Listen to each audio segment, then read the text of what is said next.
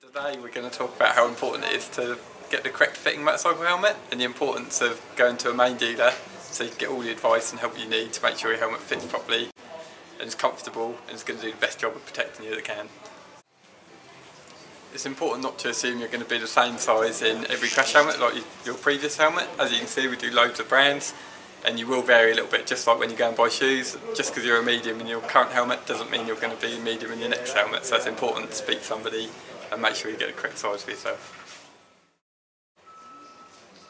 People tend to go for helmets which are a little bit too large for them because they're easy to put on and they feel nice and comfortable, but in reality they're going to move around and really compromise safety. So now I'm going to show you a helmet which is far too big and is not going to do its job in an accident. Now I'm going to show you a correct fitting helmet. As you're about to see, it should be nice and firm, fit all around your head. It will squash your cheeks a little bit from new, but that will give them relax a little. So, as you can see, nice and firm, no movement, your face will move with the helmet. With high-end brands such as Shoei, we can get a real custom fit. We can change all the interior cheek pads, so even if you're halfway between sizes, we can make them a perfect fit for yourself.